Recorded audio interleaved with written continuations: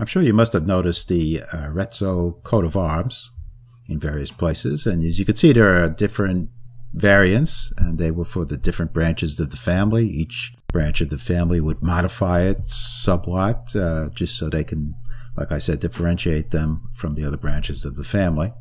So maybe now's a good time to talk about heraldry and nobility, coats of arms, and all that kind of good medieval type of stuff. Heraldry originated in the middle of the 12th century in Europe as well as Sicily. And that is why if you look at our family tree, you'll start to see the use of the Arezzo coat of arms coincides with that time period. We generally believe that the coats of arms were little more than identifying insignia at first, so that knights whose helmets obscured their identity on the battlefield could identify friend from foe in the battle by the insignia painted on their shields. That quickly evolved, however, into more decorative purposes. Lots of tournaments and jousts, and the knights would use this coat of arms to identify themselves to their fans and spectators in the crowd. By the 1180s, knights had begun to assume the use of these coats of arms, initially, like I said, as designs on their shields, but this was now repeated on embroidered surcoats and went on to signet rings and seals, and it was hereditary. It was passed from father to son. Coats of arms were initially a mark of gentility and nobility, and in time these were actually regulated by the royal authority to prevent any kind of abuse or forgery, if you will. And in the age of widespread illiteracy, very few people were able to read and write then. A coat of arms really sent the signal of that bearer's social position and social standing. Medieval coats of arms often represented the bearer's surname graphically. For instance, the Griffio family displayed a griffin, the Leone family a lion, oliveri, an olive tree. This certainly must have been the case with the Arezzo coat of arms, which depicts 4 hedgehogs. Hedgehog in Italian is il riccio, and as you can see, there are 4 of them. 2 are on a coat of blue, which are the symbols of goodness, firmness, and justice, and the other 2 on a golden background, which supposedly represents faith, charity, and clemency. While we're talking about surnames, it should be noted that until about 1300, few Sicilians had surnames at all, unless it was something derived from their father. If their father's name was John, they'd be Di Giovanni. The great majority of hereditary surnames were assumed in the 15th century.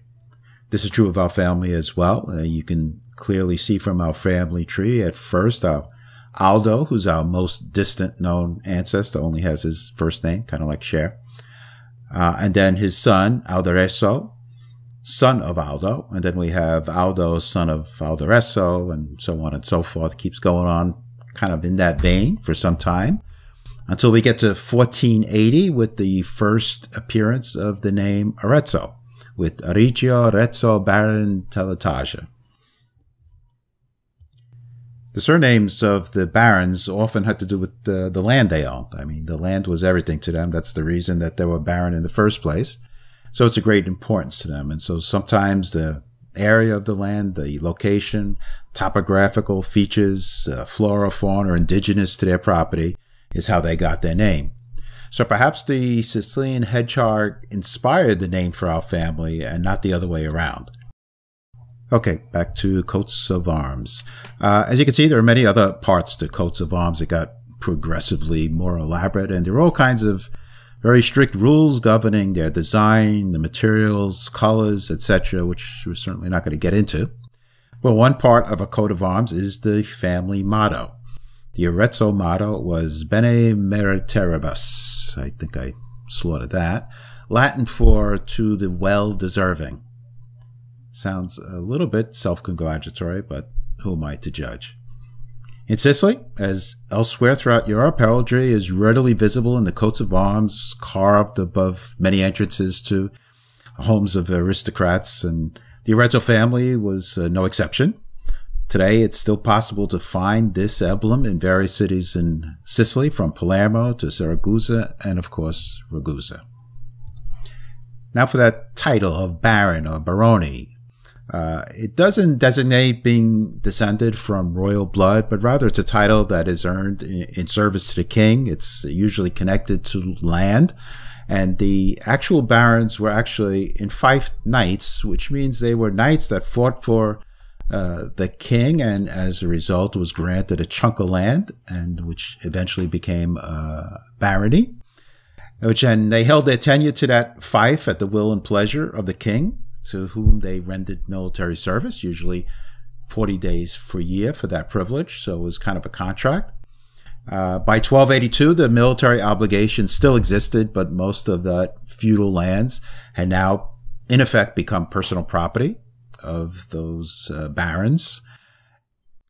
And as you can see here, our earliest ancestor with the title of baron is Francesco di Arezzo I, Baron di Cardinali, born around 1355.